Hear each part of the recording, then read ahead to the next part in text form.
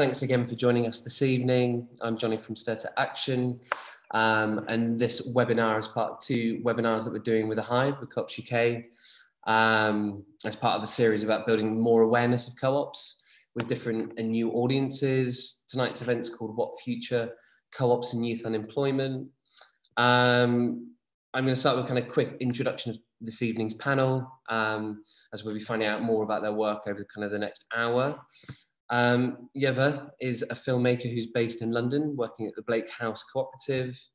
Martin Johnston is part of Chapel Street Studios and Bread and Roses, a publishing and co-working space in Bradford. And I'm Johnny Gordon Farley, part of Stir to Action, which is an educational and training body supporting co-ops and community businesses.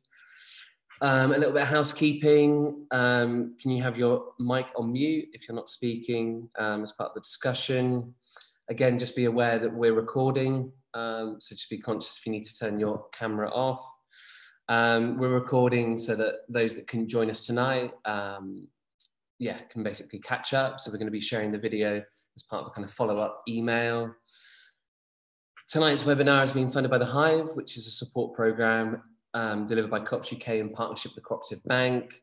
We'll share more information about the Hive in a follow-up email, along with a link to the video and more information about Stir to Action and some of the information that we'll talk about tonight, which is relevant. If there is anything that you hear tonight, mention of any kind of networks or business programs that you want more information on, then please do drop that into the chat box, and we'll go through the chat record afterwards and pick up some of that stuff when we populate that email to send out to you. So just quickly, not going to say too much at the start, but basically latest analysis is suggesting that 1 million young people could face a job crisis in a matter of weeks as the furlough scheme ends this weekend, and they're faced with a new scarcity of jobs in the economy. And at the same time, we know that the government schemes that are available at the moment are superficial, temporary, and may alleviate in the short term, but are not going to eliminate the problems of our economy. So the idea for this evening's event is that we'll hear stories from 3 cooperative businesses that were started in the kind of shadow of the last economic crisis, where young people turn to co-ops as a way to create decent work and alternative careers for themselves after most entry-level and graduate jobs were turned into precarious short-term or zero-hour contracts. Yeva, Martin and I have worked together over the last 4 to 5 years. So we're going to kind of, instead of doing more Zoom presentations, which I'm sure you're all exhausted by, we thought we'd kind of do some kind of informal interviewing to find out more about our co-ops, motivations for starting them, the networks that we've been part of, the business support we've got, the support that we might have needed, and things that, you know, we might have done differently now 5 years kind of into running our businesses. So I'm going to start. And we're going to go around, starting with Yeva, just asking, why did you start a co-op? Over to Yeva. Hi, everyone. I'm Yeva, and I work in a filmmakers cooperative at Blake House. And we started in 2014. I was a recent graduate, and I really struggled to get into a film industry. I finished a film degree, as you do, and it was very difficult to get a job. I didn't get anything through like normal routes. I got a job in a TV series on a short 2-week contract through friends, and I found it very difficult because I have a weird name, I guess, that people couldn't really remember on a busy set. So we myself and other people, young people in the film industry, kind of saw that if you're kind of don't have immediate connections, you kind of just are a girl or hey guy, hey you type thing. And we kind of became very disillusioned with actually making it an industry and actually not really enjoying what the industry was, because it was very intense, working 14-hour days, and just kind of didn't find much meaning in it as well. And we figured that we should try starting something ourselves. And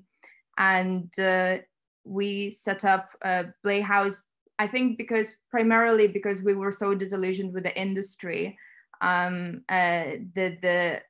kind of precarious nature of it, 0-hour contracts, having to find a job, spending 2 months finding a job, then working for a week or two or a day, then spending the next few months finding another gig. And I guess film industry is also very competitive, and the commercial nature of the jobs that I was getting didn't feel right, just seeing how everyone around me was struggling as well. And I had a very strong dip in confidence in that I thought that it was my fault that I wasn't getting a job, that like I wasn't like talented enough, or just wasn't suitable for a job. But then I saw also other people from my university that did really well at university, and I thought they were really talented, also struggling, kind of falling asleep at a wheel just from the kind of really long shifts and that sort of thing. And we were looking to create an alternative to what the industry was. So initially we didn't know anything about cooperatives. So myself and Simon, who was also from my university, we kind of back engineered a workers' cooperative, in that we had bad experiences with bosses, and we thought that it doesn't really make sense to have someone to kind of like have so much control over your livelihood. So we wanted to create flat structure, things like that. And then eventually we found out about worker cooperatives that had cooperative principles and values, a whole structure based on democracy, on values of mutual aid. And yeah, that's how we met Johnny and Martin.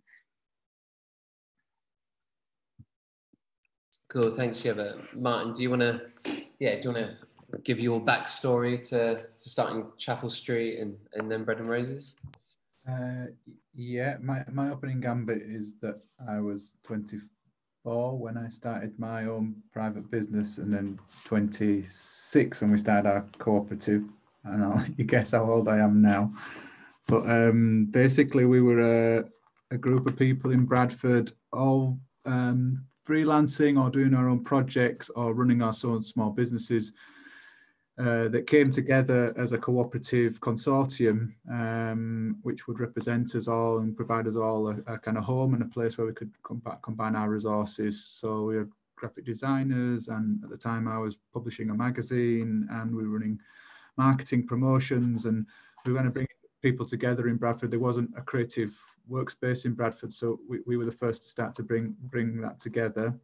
And that's really the start of our journey into co-ops. I had a background because I lived in a radical roots housing co-op in Bradford called the Hive. Some of you may know about it because I see there's some radical roots people in the room.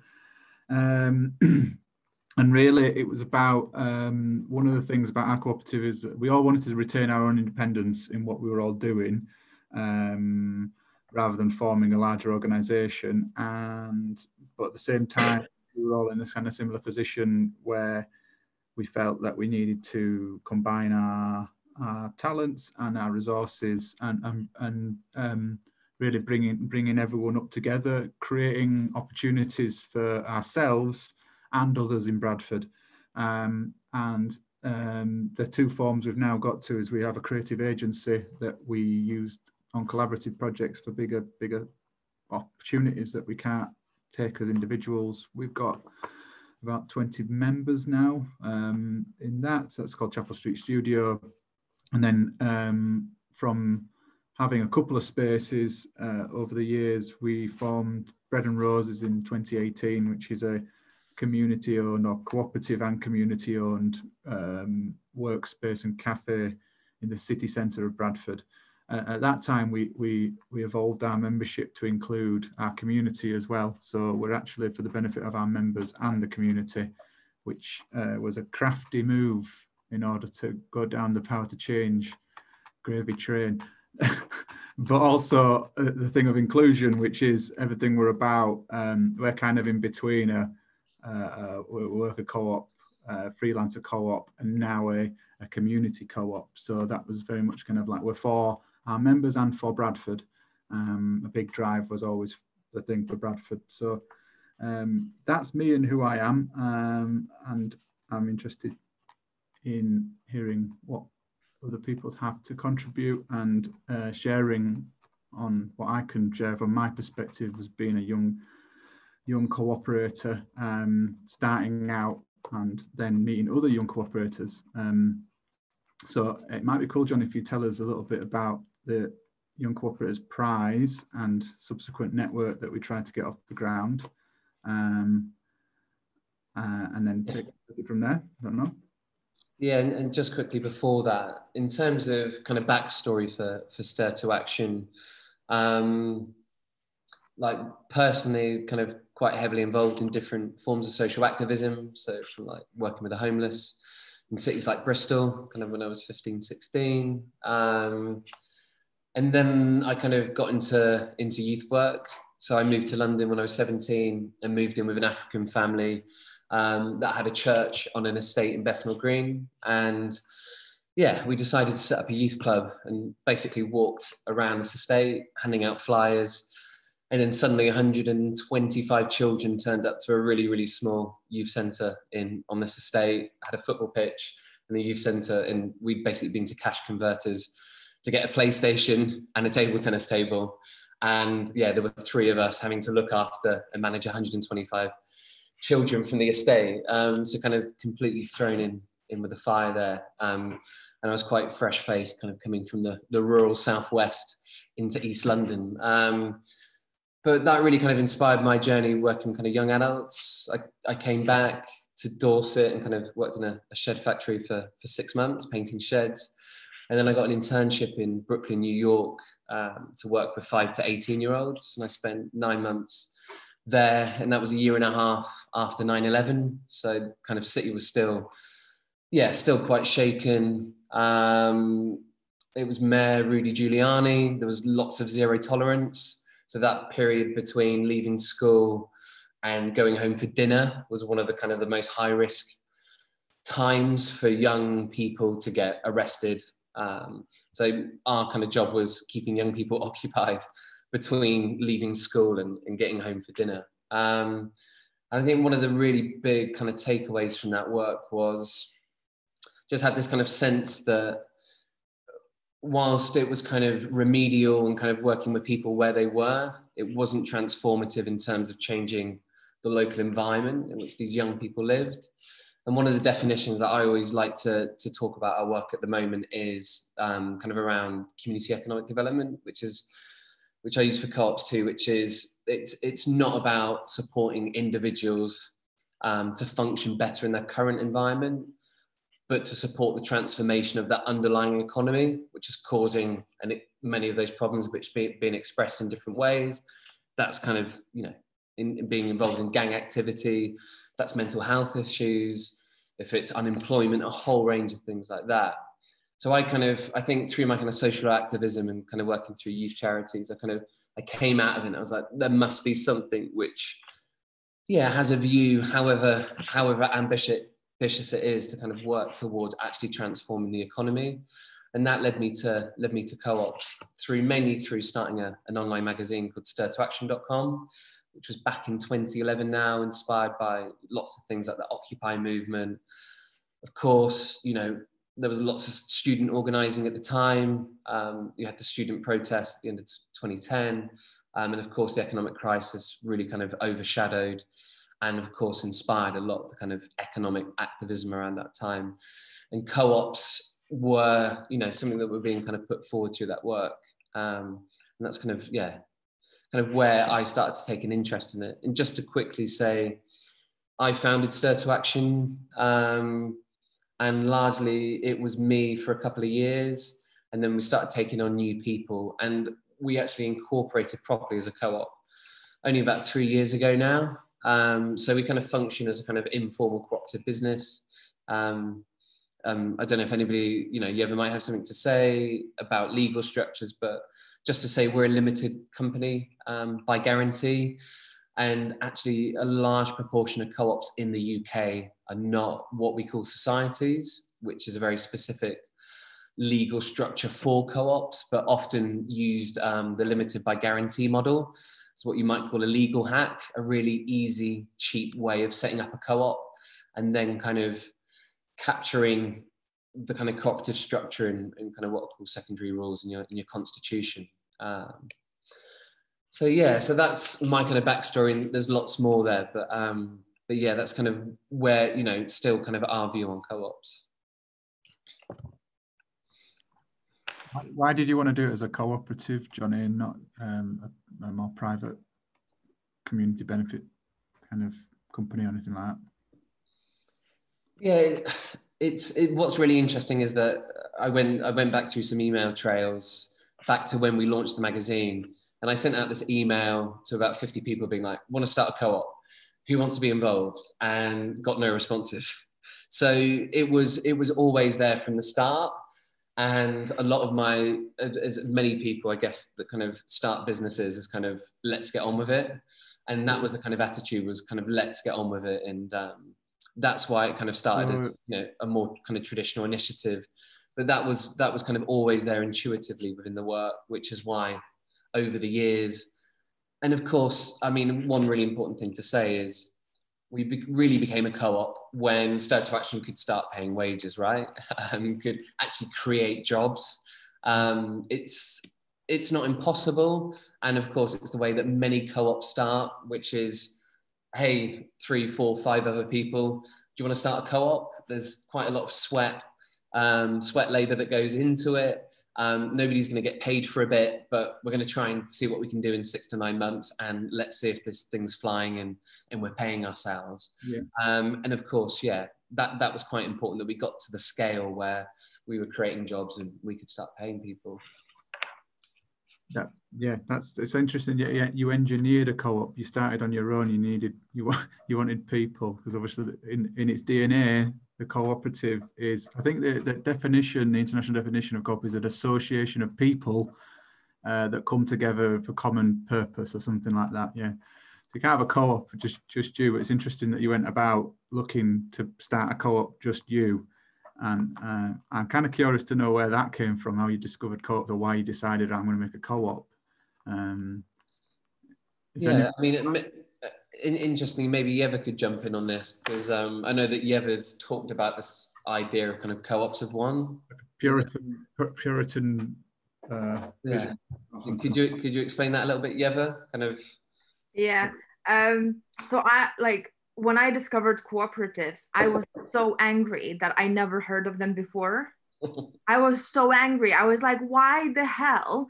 This is not how we run things, right? It's like, why we have these insane models that just extract things to shareholders. And this is we spend thirds of our lives at work. And we don't have democracy at work. That's insane. But so I discovered cooperatives for the first time in a really roundabout way, around the time when we were trying to kind of write very intense artist manifestos to start this alternative film industry model that was run on democracy. And we thought that we were inventing something. We came across an article by David Graeber on bullshit jobs, which was published in Strike magazine. And we read it, and it was a bit of a moment where it's like, oh my God, we're not crazy. We're not just two people trying to do something that we never heard about before. This is actually we others think like that, others feel like that they're up against it. And they don't want to compete, that we didn't want to compete with our friends. We wanted to work together and make useful stuff. And so discovering that Strike magazine was a workers' cooperative, they had posted the on their website, worker cooperative principles and values, 7 principles and values. And we were like, oh, this is sorted, this is manifesto written, like it all kind of checks out. And after that, we kind of like, I particularly started kind of like campaigning a lot around kind of just going and complaining everywhere, why we don't know about cooperatives, why I didn't know about cooperatives. And so I spent quite a few years when we were starting out, just kind of, I was invited to give a couple of speeches at some events, at some conferences, etc. And I was just like, I'm only talking here because like I haven't heard about cooperatives. Why you all here didn't tell me that there were cooperatives? Why you don't tell other people who are like just like working on 0-hour contracts, on temporary contracts, on kind of like having to like, you know, work extra hours and not claim it just to kind of like not be sacked and things like that. And so we started talking a lot with Johnny and others in young cooperators kind of circle, that you know, everyone should be able to start a cooperative. And I started it with Simon, so it was like 2 of us initially. It's so it kind of like, we thought that it's about principles, it's about the values and the structure that you want to run this organization as a democratically with others. So for us, it was kind of like, it doesn't matter if it's started by one person, it's harder to kind of like to then share it with somebody. But so yeah, I think like it's about the intention of how you want to run the organization. So I was talking to Johnny that, you know, you can be a co-op, just like as long as eventually you hire some other people as well. and like there is this problem in cooperatives, kind of like that called like this disease, foundritis, and that the founders kind of like have more kind of like authority or something just because they started it. So to kind of like, we were me and Simon were kind of like thinking like, okay, we don't want this disease when others join. So we gave the co-op a debt that it has to repay to us for unpaid work that we put in to start it. So yeah, it's pretty good. So but like I imagine, Johnny, it was quite difficult for you to like because it took a while to turn it into a cooperative, isn't it? Yeah, it's really interesting because very active in the co-op sector, and yeah, like I come back to kind of being a small organization and being like a group of founders. I think we operated as a co-op, but we just didn't have a formal institution. And yeah, you said you were going to mention this tonight when we talked in the prep, but we had an office fire. A whole floor of our office building burnt down in 2017 or 18. So 2 summers ago.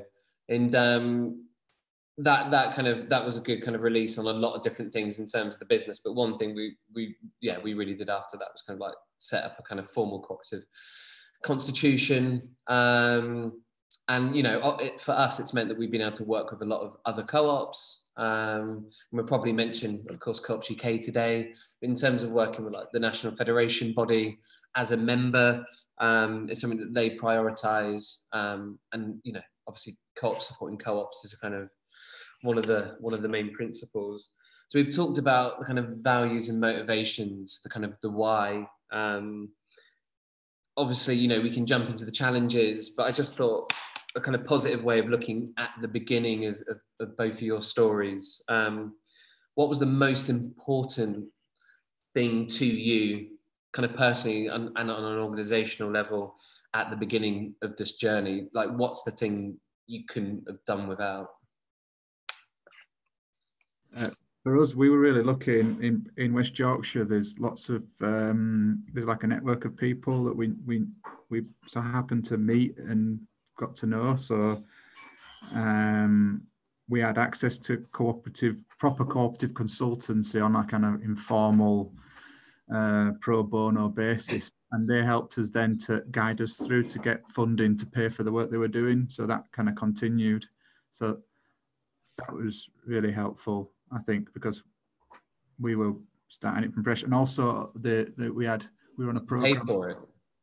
Sorry, I think it was probably the Hive, or I think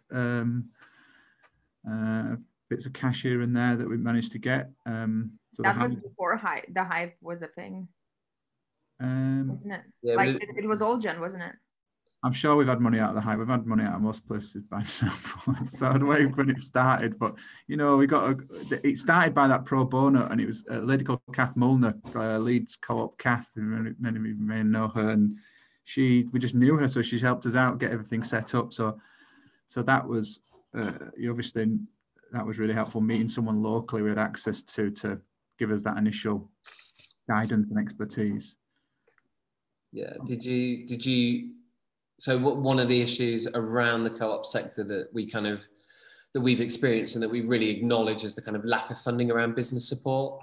So for example, the way that we perceive it is that there's other business sectors such as the community business sector, which is supported by at least originally £150 million endowment from the National Lottery. There's a lot of business support programs.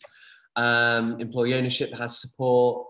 And social enterprise has got quite a mature kind of business support infrastructure around it. One thing that we really suffer from in the co-op sector is the lack of business support in a kind of funded way. The Hive, who are sponsoring this evening's event, are one of the only real kind of providers of free business support, and really competitive.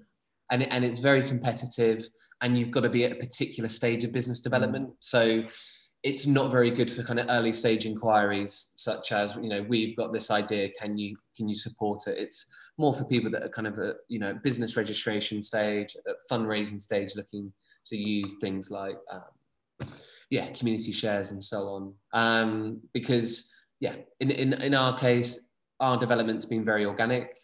Most of our support's been unpaid, and I'd probably say pro bono. And that's from a kind of aging advisor base, which is very kind with its time. I think most of us have probably shared similar advisors, people like Sean Wellens and Nathan Brown, across the years. But it's been a relatively small group of advisors that have been motivated to really support young co-ops. And before kind of passing on, within Stir to Action's work, that's something that we've been looking at for the last year, which is how do we build a new generation of advisors to support new interest and new appetite for setting up youth co-ops.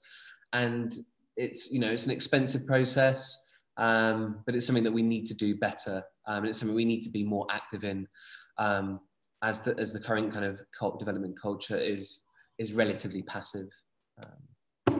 I think I would say it's the first point of call. If it's find one of them co-op consultants, and if you don't have any in your area, contact. There's Nathan Brown in the south, isn't there? And there's Mark Simmons in the north, and they'll direct you to someone. And in my experience, they will help you for free to get you going, and then send you in a direction. And then there's a reason why I'd like to see some kind of youth co-op network, so you can join for free and you can get this kind of signposting.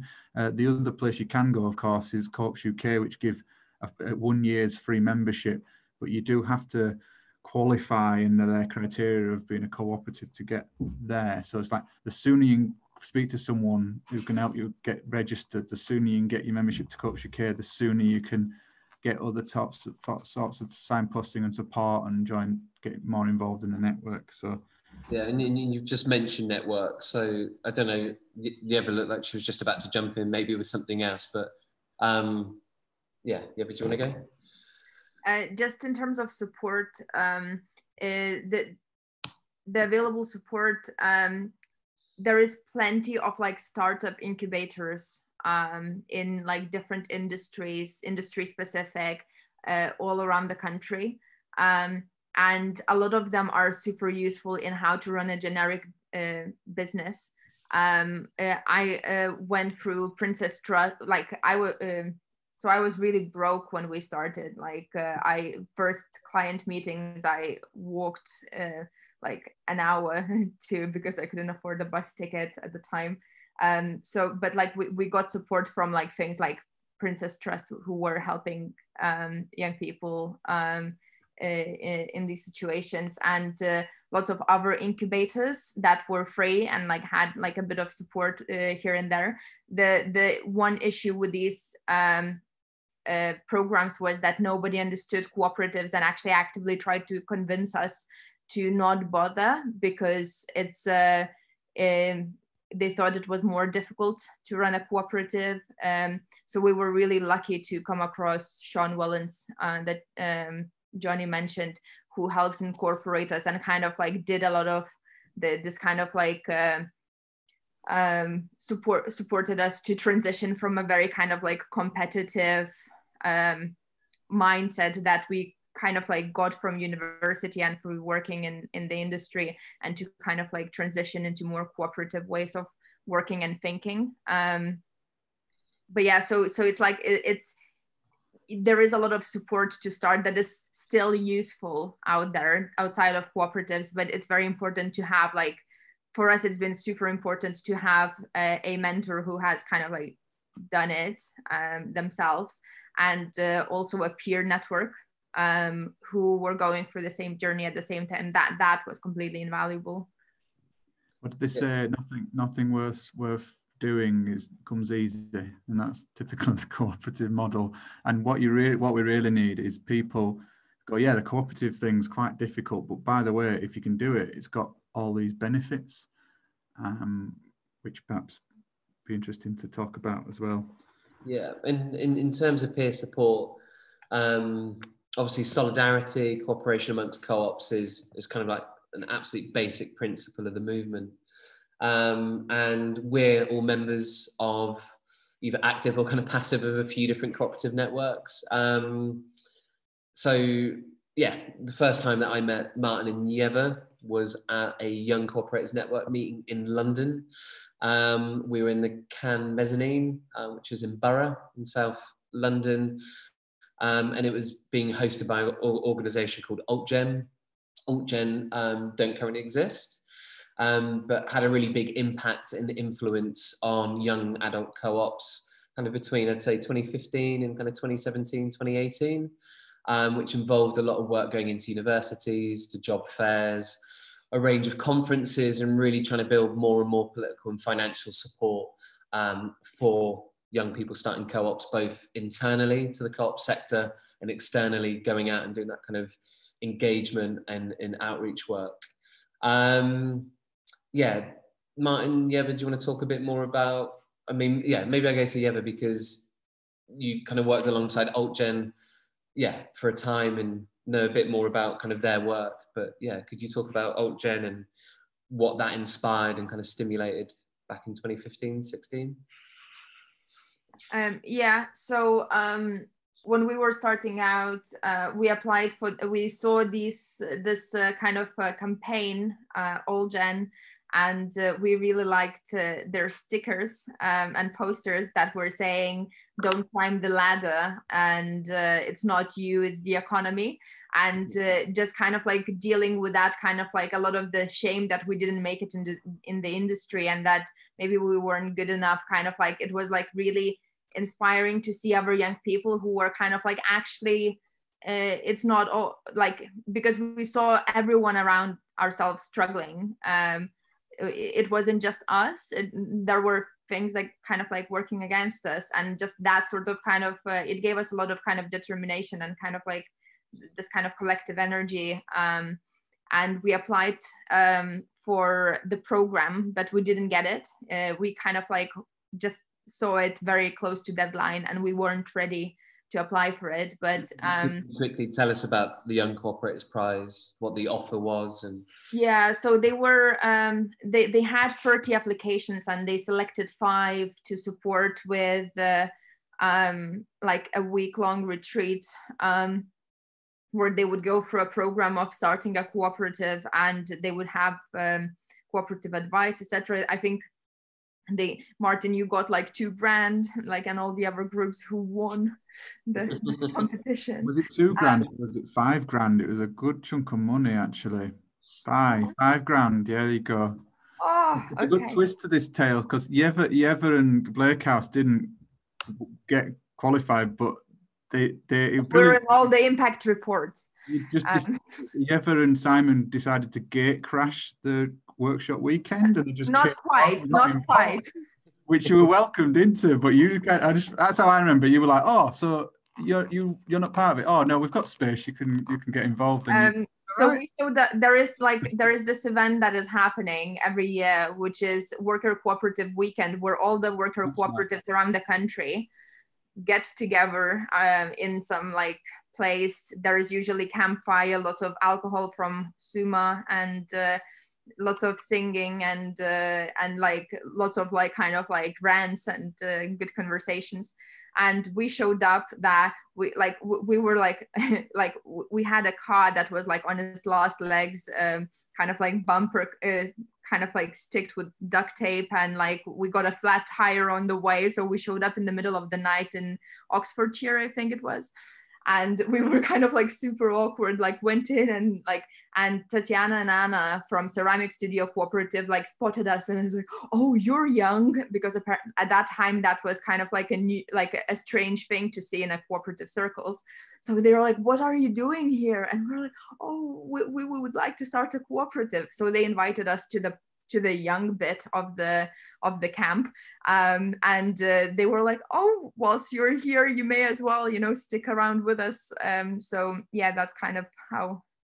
And just to pick up one of the questions about what is young, so in our young, so during that weekend, we started Young Cooperators Network.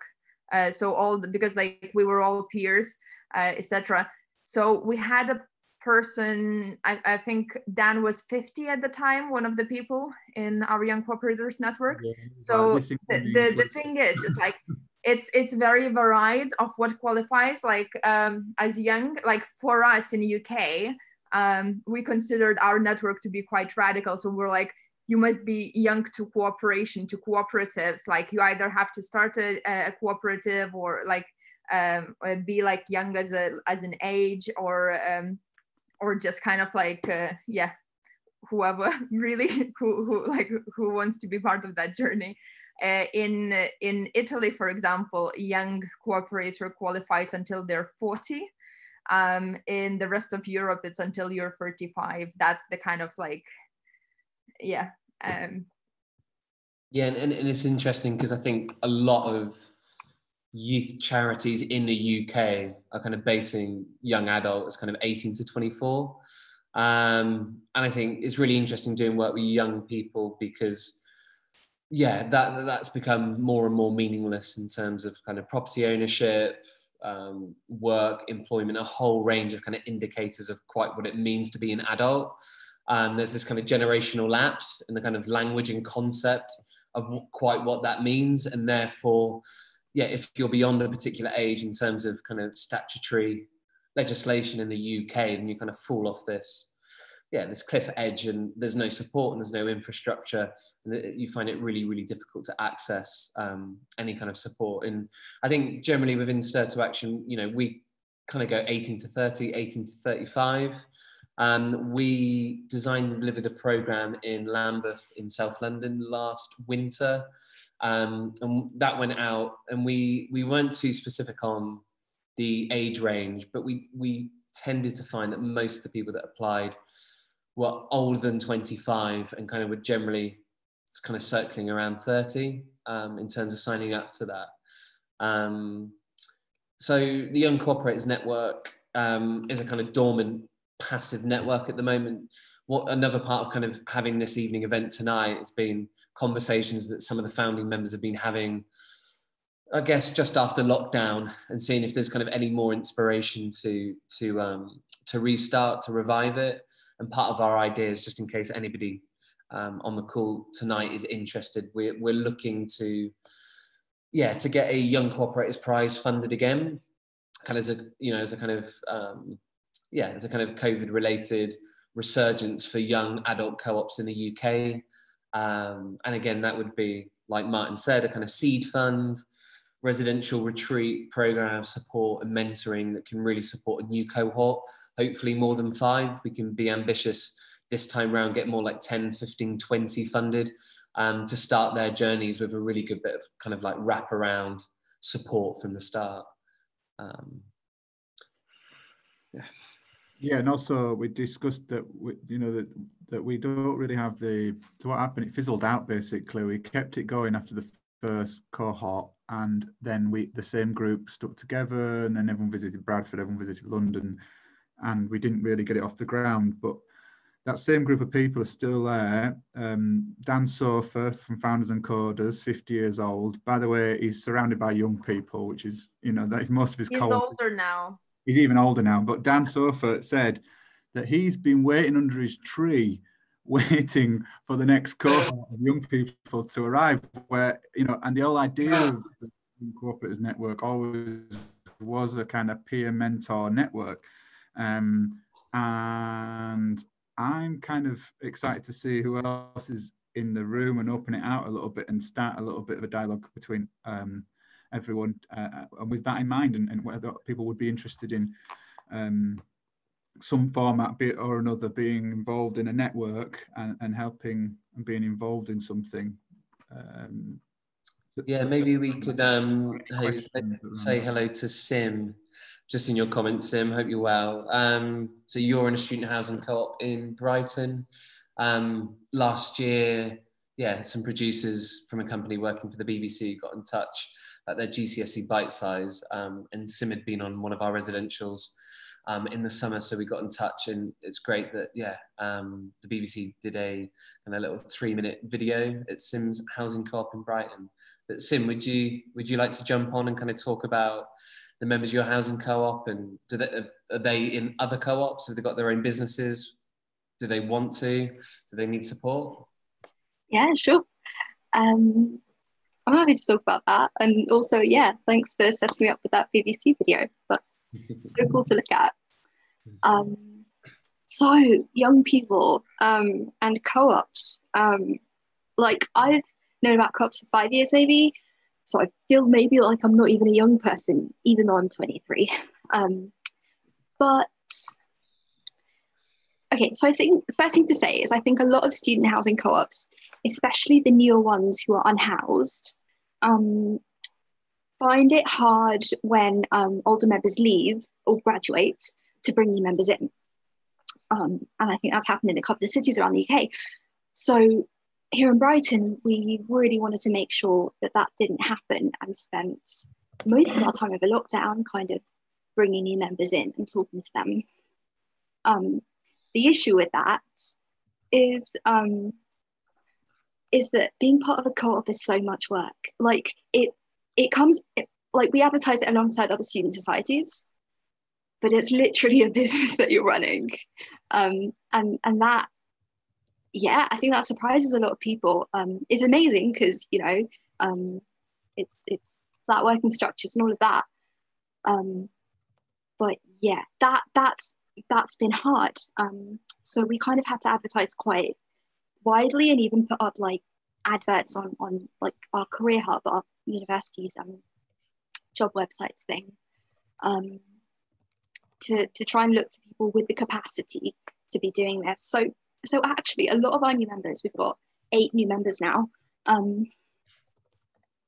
Very few of them have experience with co-ops, or maybe they have a friend in another city in a student housing co-op, or they're part of a social centre or something like that. But none of them could make it today because, funnily enough, they're applying for jobs. But just to say that it's been really fun to share my enthusiasm about co-ops with a bunch of people younger even than me. You've found us. Say again? I said you've found us. Sorry, it wasn't a little tree, but all the same, in a little box of faces, we're all here. Yeah, appreciate it. Yes, I think it's really interesting, just in terms of just to kind of explain that a bit more about, I guess, what you might call a more kind of intuitive cooperative culture.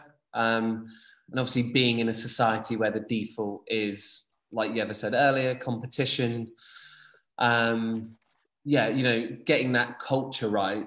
But, you know, co-ops aren't just business entities, you know, they have group dynamics, they have cultures, and it's obviously a constant and conscious kind of effort to build those relationships as best as possible. And we often start from a place where it's not been encouraged for the majority of our lives, and we suddenly have to make not only a business work and trade, and provide jobs for people and livelihoods, but also make that you know, that framework, you know, actually work. Have you got any tools that you use? What does induction look like? We haven't really talked about kind of, you know, so there's recruitment and there's taking people on and there's getting new members, but yeah, is anybody from Sim to Yeva to Martin got anything on kind of tools around induction and kind of, yeah, how you kind of bring people in and get them to land in the co-op, so that they can kind of meaningfully participate?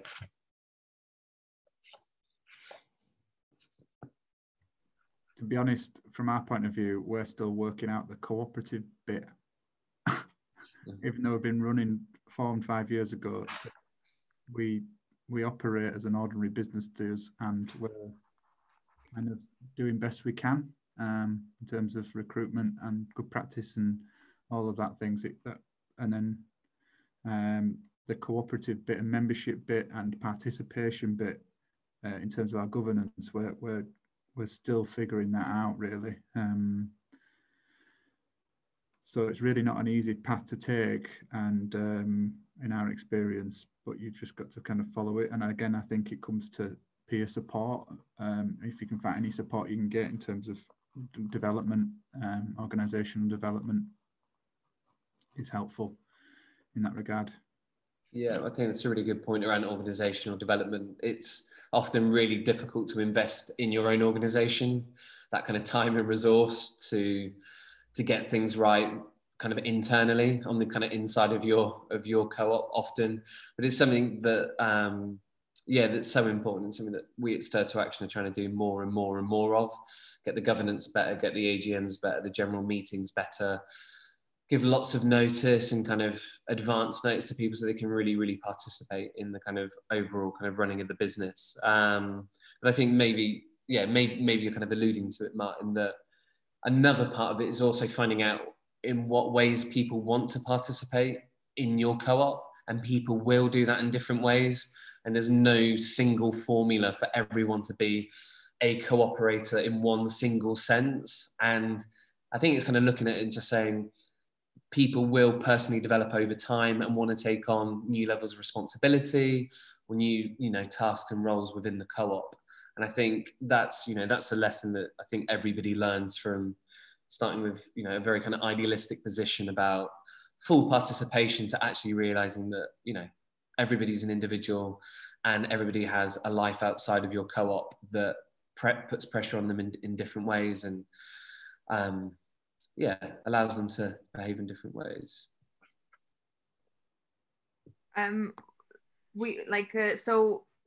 We initially started as a video production company, cooperative, and for the first year we didn't really earn anything. We were working other jobs to like pay rent, etc.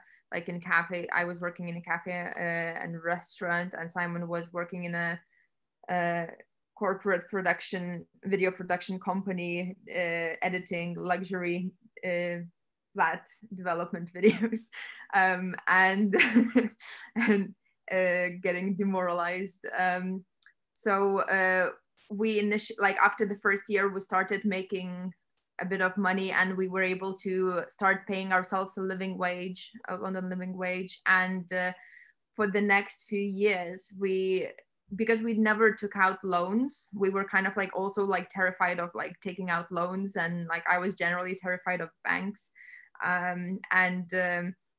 we kind of just like we didn't have enough money to hire others, so we did everything ourselves, and then eventually when we saved up enough money to pay somebody to take on somebody, with like 3 months in advance that we could cover their wages. It took a while for us to like build up that reserve to like feel like we can hire someone and give them a sense of security, even though at our own expense in a way. But eventually we kind of like we became sustainable and kind of started like increasing our wages, etc. But one big lesson for us was that we initially we hired for roles, for people to do a specific job that we didn't want to do. So we were trying to find like people who were interested in certain things to do them, and that never really kind of like worked out, I think. And then eventually, instead of hiring for roles, we just hired people for them, like for being them. And I think that worked out really well. And the last 2 people that we hired, we kind of like one of them moved on with working with something else, but we still work sometimes on freelance basis together. And another person is now is like on a path to become a member. We in a way it was a weird contract because we didn't give them a job description. We were like, we trust you, that like we kind of like had enough trust that what they were is gonna like, we're gonna make some stuff up, you know. It's like we're gonna make work happen.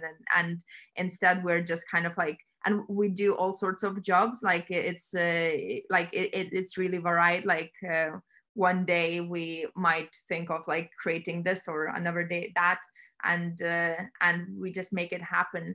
And one thing that we struggle with in terms of industry, because in creative industries we rely on people having very like big specialisms. So we weren't able to, like, we have a lot of freelancers that we work with. We have about 10 regular freelancers that, for some of them, were like some of the biggest kind of employers during the year. But because it's a freelance, because like sound mix or like a color grade is only like, we only need it a couple of times a month, and it varies when we can't employ them on a regular contract. So there is this thing. Great, thank you, Eva. So just to go back to Sim quickly as well, are you part of any student housing co-op networks? I know there's student homes. In terms of developing your student housing co-op, what support was available, from informal peer support, someone jumping on the phone, through to more formal support through, you know, programs and funding and so on? Mm-hmm. Yeah, sure. So yes, we have the network, student co-op homes.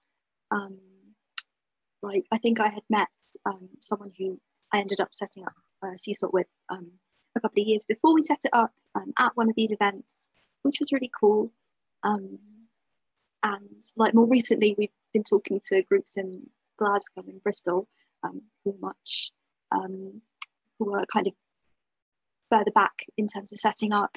But I think we've had a lot of support from our local community land trust. And in the beginning, they helped fund like an administrator role, an enabler. And that was so incredibly helpful, just to have someone stable, someone who could go away and like do some work, because obviously it's a housing co-op, none of us are being paid. It's more just that hopefully at the end someone will have cheaper rent. But so we got a lot of support from the Community Land Trust, and yeah, kind of local networks, like Mutual Aid in Sussex, other people in housing co-ops.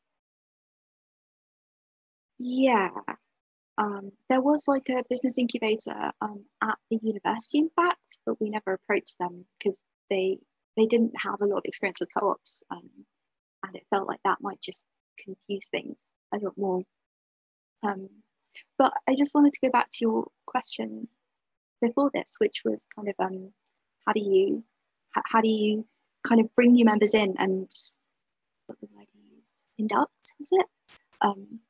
Induct them, yeah. And like I totally agree with what you said. Every new member who comes in brings something so different to the role, and so like in the most recent handbook where I wrote down like all of the things that need to be done, I like to just keep it to the bare minimum, like things that we need to do as an organization to survive, and make sure that those are done. But like every single person who comes is studying a different degree, does a bunch of different extracurriculars, and like designs new things or speaks to new people or writes for us, and yeah, it's just amazing to kind of get hold of that. And so obviously that's been hard over lockdown, not meeting people IRL, but I think the like single biggest thing that helped us kind of induct new members is just being a friendly face and like remembering to laugh, and asking people about their lives and what else they've got going on, like just being grateful for people to show up and saying, you know, even if you've got a lot going on right now and you can't contribute very much in this meeting, that's fine. Like we appreciate you being here, because now we've got a whole bunch of like really committed volunteers who care about the project, and hopefully we'll get to live in a house, but I'm sure some people won't get to live in a house because they would have graduated and moved on by the time it actually gets set up. But yeah, I just wanted to throw that in there. Yeah, no, thanks a lot. That's great, Sim. Can I just ask Sim quickly, yeah. is there a student housing co-op network established? And Yeah. So it's affiliated with Co-ops UK. It's called Student Co-op Homes, and they raised a whole bunch of money earlier this year to buy a house, I think, for Nottingham and Glasgow. We were third on their list, but we're not going to manage, so we're partnering with our local CLT to buy us a house. And do they offer you any support, like a secondary co-op type support package, like? Yeah, so they kind of make up the same people as the local community-led housing enabler hub, and so kind of any questions that we've got really, we can go to them. Good. That said, sometimes it's conflict of interest because we will have kind of a long-term lease with them. So I've tried to kind of get in touch with other networks nationally. So a lot of the time that would be other student housing co-ops who are further ahead in the process than we are, like Birmingham, Edinburgh, Nottingham. Yeah. Does that answer your question?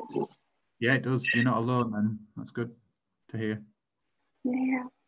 We have one policy that I think we nicked from Calvert's or Zoom, I can't remember now, but that any new person who is en route to become a member needs to go to worker co-op weekend to spend 3 days mixing with all the people in kind of like from worker co-ops in the UK usually does the job. They need to taste your blood. I'd love to get a policy like that passed for us. Check you're the real deal. I'm just looking at a question here from Ben. Hi, Ben. We've been in touch. You recently subscribed to the magazine, so thanks for that. Yeah, talking about like young people and kind of after school stuff. Interestingly, I feel like a lot of my work is reminding co-ops that they're not just governance bodies and that they are actually businesses. And this kind of goes back to what Yeva said. You can actually get loads of free business support to run a really good business.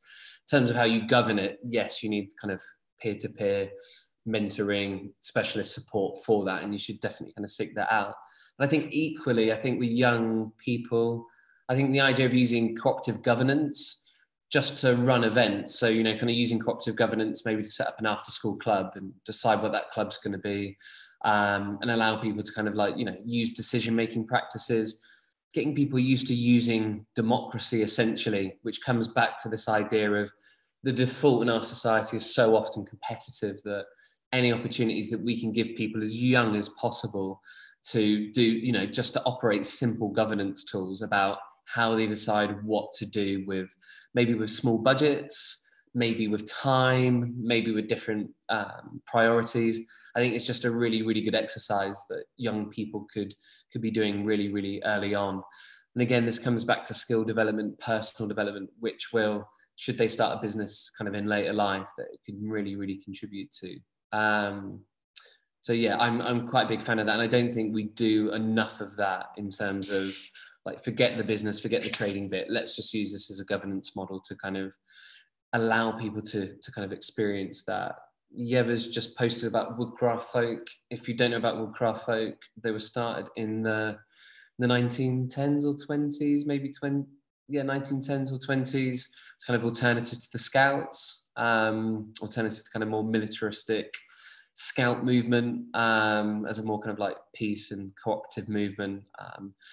And yeah, they have regional initiatives all over the UK. They're denser in different parts of it, but yeah, take a look at Woodcraft Folk in terms of cooperative culture. Interesting, the amount of, let's call them kind of social activists or social campaigners that I've spoken to that went to Woodcraft Folk when they were younger. It's quite interesting in terms of how it's just helped their kind of early personal development.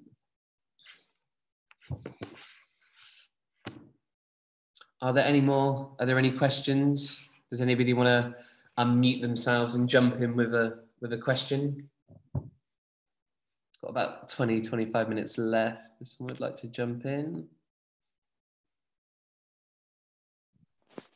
Yeah, I'll jump in. That's right. Hey, Caleb.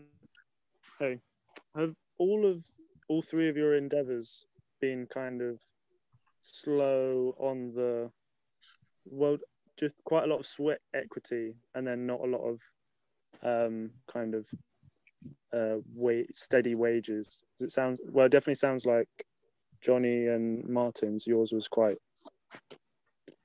sounds like it was like that, but yeah, just any reflections on it, I guess. Yeah, I mean, just to jump in, I think like any business, when you're starting it, you're working other jobs. So I worked a lot of other jobs. I worked at a care home, factory work, lots of different kind of like temping agency jobs. But I don't think that's too different from most people setting up businesses, to be honest.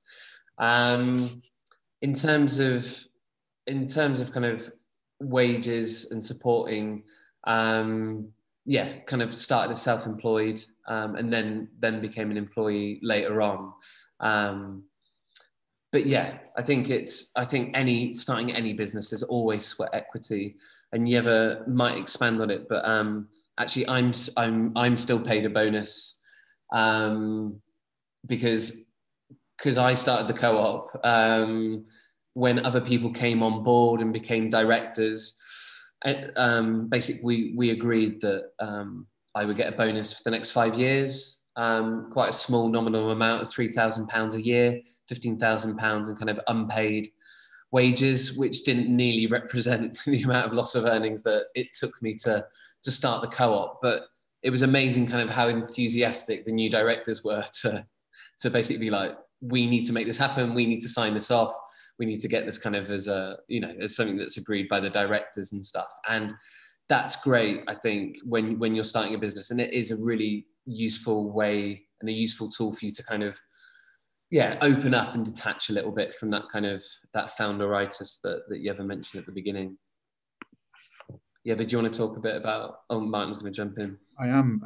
Our experience of starting up, me and my mates, all doing our own thing and starting to take on jobs collectively, to setting up a community centre with a cafe and a staff. Our staff bill is now like £10,000 a month, which is kind of a lot of money for us, and we turn over £300,000 a year. And it's a mixture of people who are freelancing and basically subcontracting who are members, and we take a cut off the top of that, which goes into the central coffers, and people who are staffed working the cafe.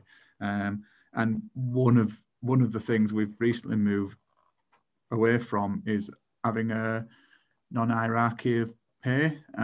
We started like that because we were leading by example. But what we realised is we just can't, when you want to get a business manager in, you need to pay them more money.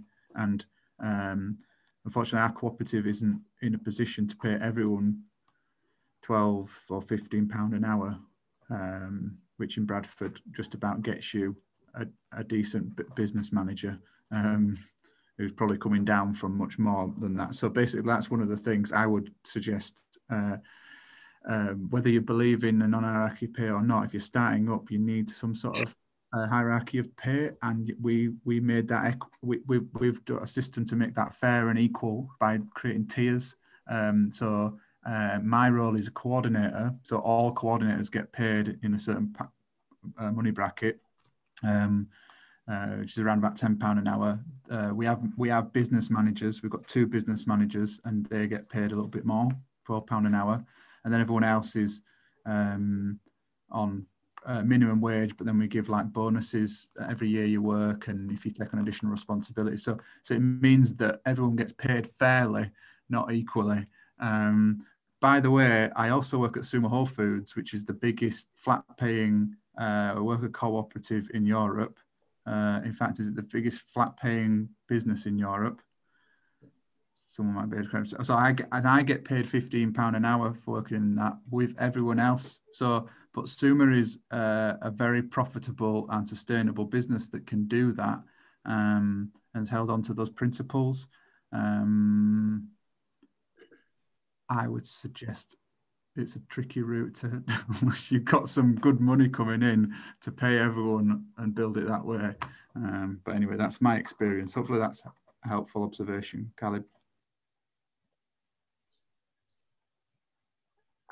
I guess for us, we, as I said, we started with sweat equity, then moved on to living wage, and we had a very good early advice from like our business advisors to double our prices, and when we doubled them, he also told us to double them again. And so like as we build up confidence and experience, we kind of like got our rates up, and built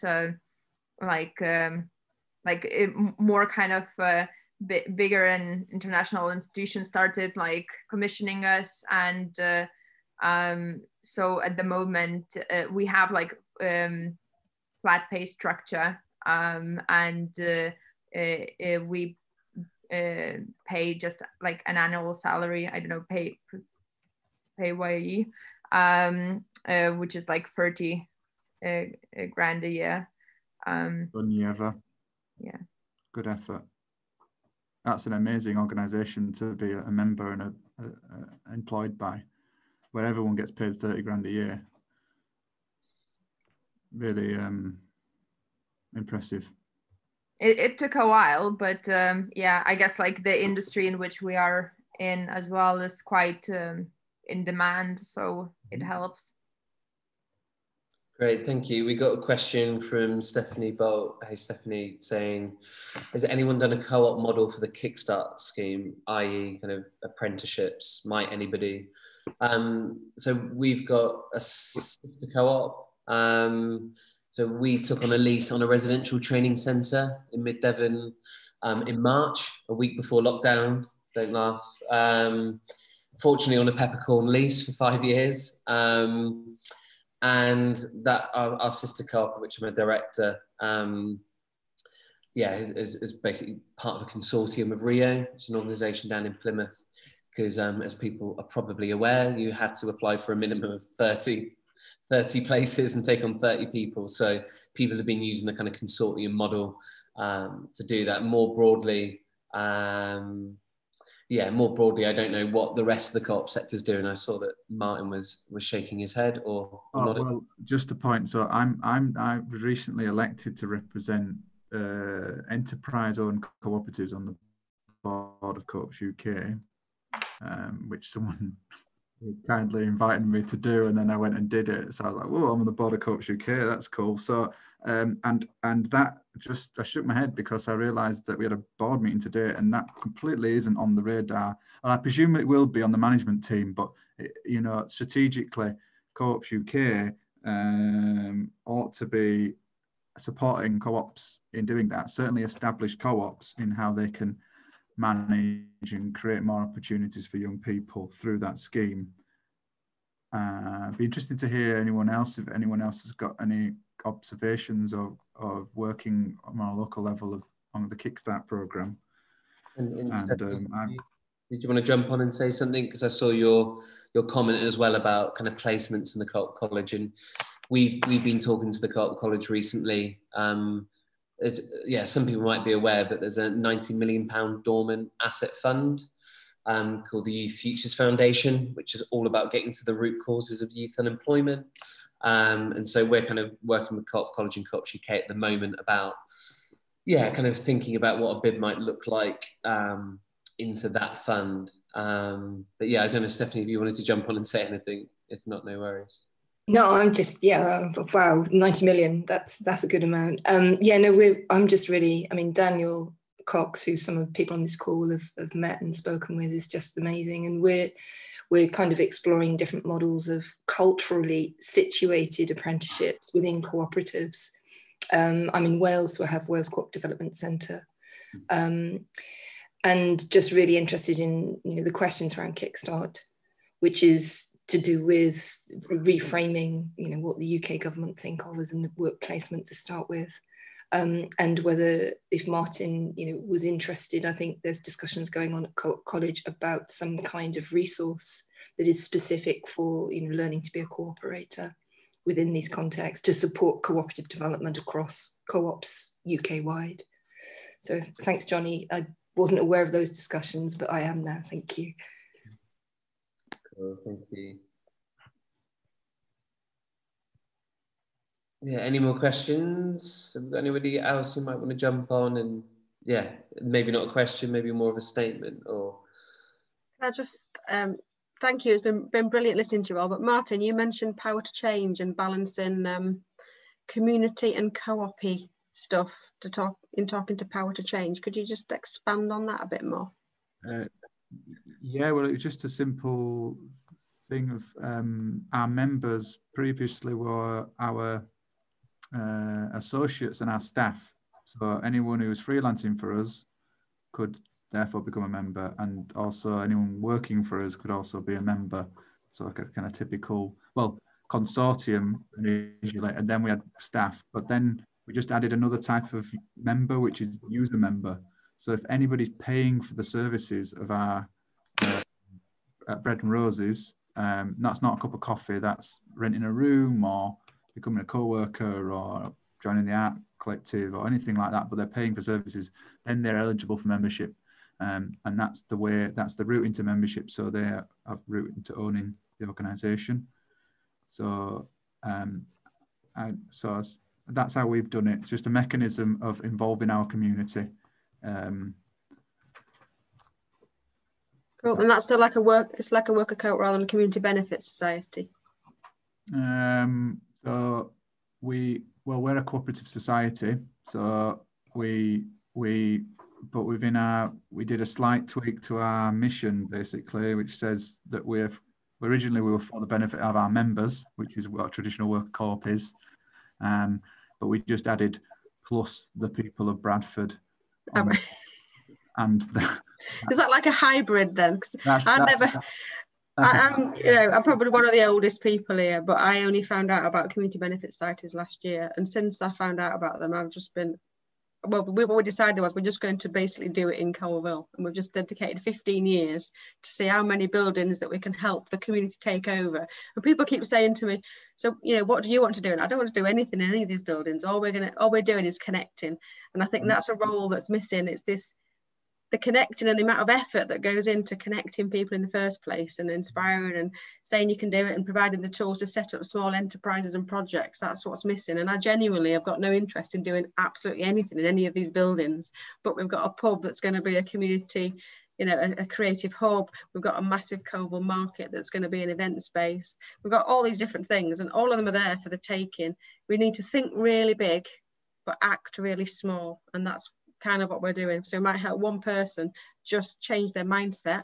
That's a win, but eventually we'll take over one of those buildings and that'll be a massive win. But the amount of enterprise, the stuff that can be generated for the local community by doing it the cooperative way is so huge. And one of the tools we've helped developed with CAN, the Cooperative Assistance Network, is something called the Wicked Spreadsheet that we shared earlier on a workshop. And it can really show councils and owners of buildings what community ownership of spaces can do. So that's a bit of a mush of things, but if anybody's interested, we do have this Wicked Spreadsheet workshop. It's an open source community that is there to share, but we're basically doing it in Coalville. So if anybody wants to visit Coalville, and I'm going to chase up all these different contacts and you know, get in touch with the college and try and just get everybody talking about CBSs, because it's not Lever, is it? Yever. Just think it's crazy. How come people don't know about this thing called a CBS? It's just mad. So we're going into primary schools, colleges, universities, but just in Coalville area. And then quickly, yeah, just to follow up, thanks for that, Dina.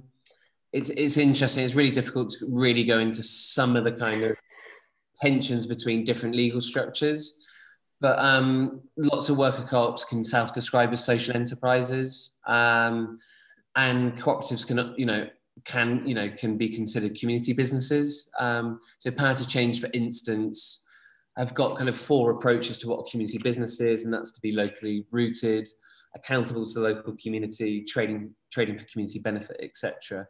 And so as a co-op, we work with Power to Change and receive funding and contracts from them. And I think it's a little bit of a minefield, but often co-ops identify as social enterprises, and there's community businesses too. It all depends if you're place-based, if you're locally rooted, or if you're a national, international business. But it's a really interesting space to navigate, and obviously eligibility around funding. We haven't spoken too much about funding. One, because there's not a huge amount of funding in the co-op sector, as you've probably surmised from the kind of journeys that we've all had. I think it's probably worth mentioning community shares. So community shares are a form of withdrawable share capital, which are unique to societies, so both cooperative societies and community benefit societies. And they're basically a form of patient capital where local people, or more regional or national, can invest in your business, your initiative, and become co-owners. There's lots of ways of structuring that. So you can have multi-stakeholder co-ops, which give more rights to particular people, i.e. the workers or the founders, compared with the investors. But community shares is quite a big market. The now former CEO of Co-ops UK, Ed Mayo, wrote to the Times last year to say that 100,000 people have now invested in community shares. So it's quite a considerable, it's quite a considerably big form of kind of democratic finance for it. So there's a kind of always a funding mix here, a kind of sweat equity, potentially loans. And like Yever, we took out our first loan last year, and we had that same kind of nervousness about taking on debt. But our business was finally big enough to take on debt to allow us to grow and do some different things. And it was for a very kind of like specific project. But yeah, if you want to find out more about community shares, then we can put some in the kind of follow-up information.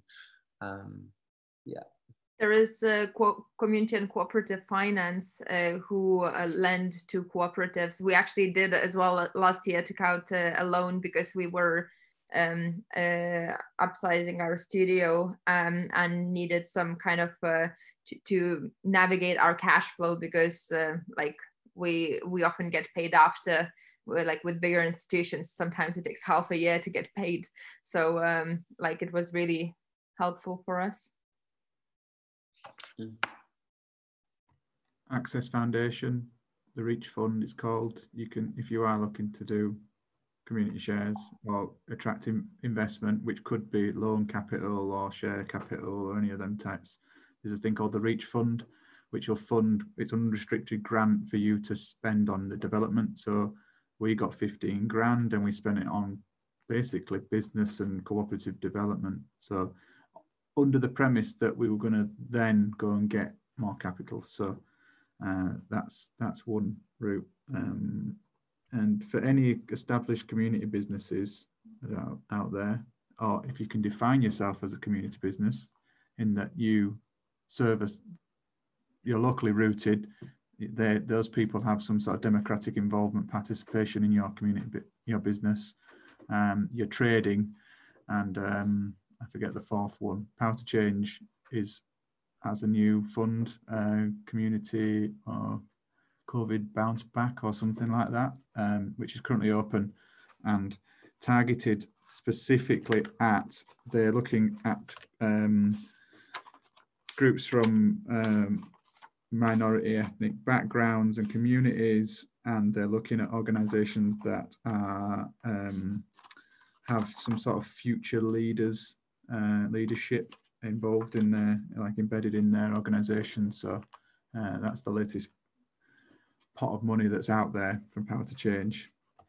And if anyone is interested in Power to Change route, I'm happy to kind of tell you how my hacks, that sort of thing. Just got a message from Sim. Sim, do you want to quickly tell everybody about your latest share offer to buy a house to lease to Cecil? Yeah. It's cool that you're talking about community shares because Cecil, the student housing co-op that I'm part of, is partnering with our local community land trust, and they're going to buy a house and have a long-term lease with us, and we're raising money for it at the moment, and it's got the Power to Change accredited share offer thing, which kind of just, do you know what that is? Like, I've been told about it, but I don't fully understand it.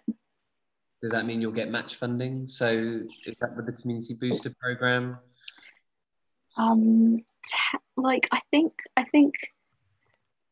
the meeting to get it accredited was after the booster funding closed by like a week or something. So we didn't actually we weren't eligible for that, which is a real shame. But I've just seen a message that it might be open again, so I'm going to look into that. But yeah, I'll pop the link into the chat. If anyone knows any like people, organisations who want to invest, they're based down in Brighton. Oh, thank you. Looks like Owen wants to jump in. Yeah, go for it. Interesting that every time people have, or most of the time I've jumped in on conversations, particularly national ones about co-ops, the two big things that come up are this word community and the word funding, and trying to navigate this. And I think that one of the strengths in the UK is that there is this, because of the lack of a fixed legal structure or a set of legal structures for co-ops, it means that there are all these little combinations you can do. And what that means is, of course, that in the definition of co-ops, they're purposive organizations, right? So for the given purpose, it's very context bound. It's bound to the people who started it, the people in the community it's set in, and the purpose that's been identified, whether that's social, cultural, political, or economic. And all these different reasons can shape it. So there's all these different ways you can do it here, and that's brilliant. And in some ways, a network would help guide people through that. And I know that people like Sean Wellens and Bob Cannell, to an extent, and Kate Whittle, have developed ways of talking about these things in quite a simple way, because otherwise a group of people that are even remotely interested can all of a sudden become very overwhelmed. And even people that are really keen can become lost within the mire, or miss tricks. So things that Martin did up in Bradford, somebody down in Brighton might not be doing, or somebody in Colville might not be doing. And there's all different ways that we can help each other. And therefore, the point of what I was just going to say was to bring it back to this youth co-op thing is, and I'd like to sort of maybe bring it back to the three people who have been speaking this evening. What do you think the next action points are for building a scaffolding with the appropriate funding, etc., whatever you think is needed? What is the scaffolding we need to start preparing young people, and I mean the youth, to become young cooperators and to navigate and use this interesting structure to their advantage? Because I think there is potential there, and you've all touched on your own journeys, but I'd really like to know from at the end of this presentation, which I know there's just a couple of minutes, what would be your kind of like 3 action points each or something like that? What's the scaffolding that we need next? Because you were all in the YCN and we had a great time, but I'd love to hear what your reflections are. Looks like Martin's finished his 3 action points, so you go first. No, I just want to say it's good. It's always good to have an academic in the room, isn't it? Well said, Owen. Really, really kind of poignant. Scaffolding for young people to become youth cooperators and use this route for, I missed the end bit, it was like themselves. Use this, well, how to get youth to become, and be able to use all of the different systems to their advantage, you know, and to create. Advantage. That was the key part you went to, their advantage, absolutely. Well, there's a number of things, isn't there? But Stephanie mentioned the thing about the Co-ops College and doing educational programs. I think that's a good one. And by the way, Stephanie, because I know you're listening, I can't see you, but I know you're there. I'm here, yeah. I like the idea of somehow getting that into the Co-ops UK members. Co-ops UK is made up of like small guys like us, but then also big guys, and you know, they must have young people. The Co-op group must have young people who work in different roles in the organisation. They need training by the Co-op Council to do that, and I think historically there has been that has been a thing from Co-ops College have done. The other thing that we have now introduced on the strategy or the operation strategy for 2021, Co-ops UK didn't have anywhere on their policy or strategy anything around youth. Anyway, there's one small thing now that says they will explore a youth campaign in 2021. So like you ever saw the cool stickers of AltGem, that's basically what we need. We need a cool sticker campaign, and then the third part I think is called the guy from it's the founders of the Young Cooperatives Prize in 2015, which actually is in the picture behind Yeva. There we all sat round together. And then the new cohort, which we've been waiting for all this time, to somehow join us and get to know us and then establish a network. That's been a really tricky thing for us, yeah. We've not got any money to do that, but there is the Solid Fund for Worker Co-op Council that the latest is they've got £130,000 in that pot, so that could do something. And from this, I think I am going to set up a Lumio group for young cooperators today or tomorrow probably. And the reason Lumio is another resource, obviously, but it's because there's CoTech, and that's where they use and they've got quite an active group on there. And then there's also the Worker Co-op weekend people, and they're on Lumio too.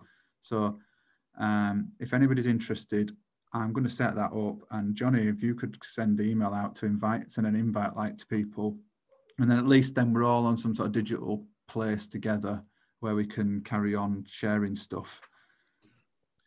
Great. I'll make mine quick just because we're past 9. If anybody's got to go, then that's absolutely fine.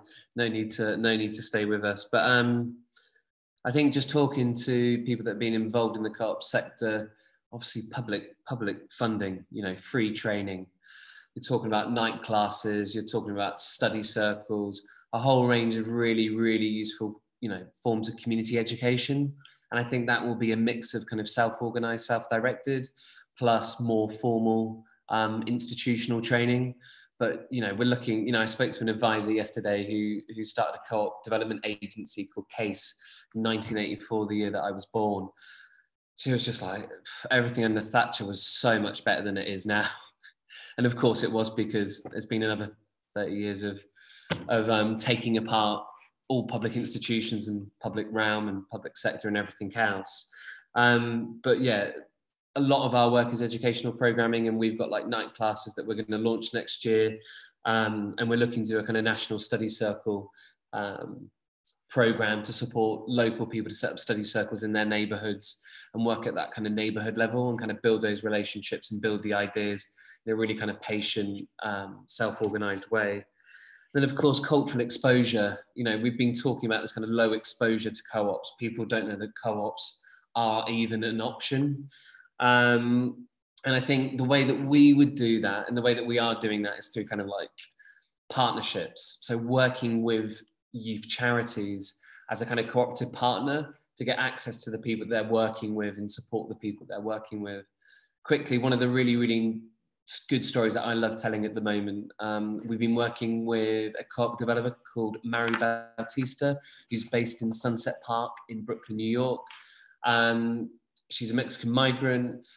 She started working for the Center for Family Life probably about 6 or 7 years ago. And they're a family centre that provide relatively traditional services to immigrants that come into the city. So that's kind of, you know, resisting deportation. It might be getting children into local schools. It might be a range of things, and employability was part of their kind of support that they offered. And in kind of 2011-12, the board basically asked itself the question: we're sending vulnerable migrant, mainly women, something like 74% women, into low-paid, insecure, low-satisfaction workplaces. What can we do to change that? And the board decided to look at co-ops. And that charity, as a Centre for Family Services, is now got a huge co-op development programme. And I've been talking to Mary, and she's way beyond capacity, but that's the kind of stuff that I'd love to see the co-op sector working with the third sector a lot more closely, because they've been working around social services for so long, have those relationships, and we need to work in partnership. I've even been kind of modest to start saying, could co-op development be considered a social service in terms of the personal development it offers, the employment opportunity it offers? How about we start reframing that and work a lot more closely with, the people that need co-ops the most and are often furthest from the support and knowledge about what they are and what they do. Sorry, that went on way too long.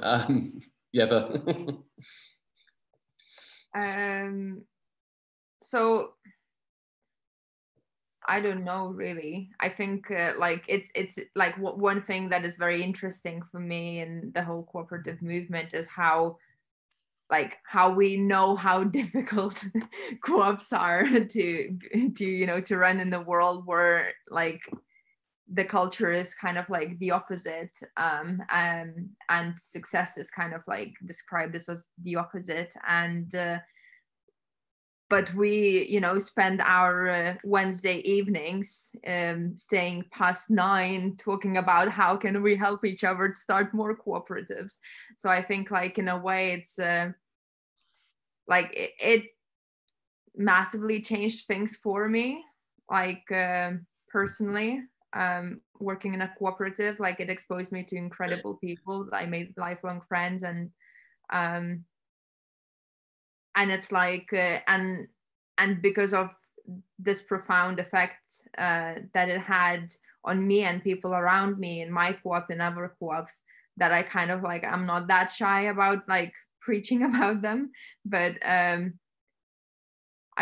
don't know, it's kind of like I'm kind of like I don't know how to build this scaffolding, because like I feel like we had so many meetings with with you and Martin and Johnny in the room, thinking of how do we institutionalize something like a young cooperators network, how do we have different cohorts taking it forward, and we haven't been able to, because we never had resource to do that, and also because at the same time we were running our own cooperatives, which is like more than a full-time job. So so it's difficult, but like we kind of like once again here tonight still trying to figure it out, take over the world. Yeah, thank you so much. I think we've taken up enough of people's time tonight. I hope everybody found the kind of informal format kind of work for them. It's kind of, we've known each other for a while, and we just kind of wanted to talk through, where we are and our kind of backgrounds in co-ops. There will be a follow-up email. We obviously have your email addresses, and we'll obviously just use them to do some follow-up emails. Martin suggested that he'll set up a Lumio group, so it might be a few days just until we get back to you. We'll send a link to the video.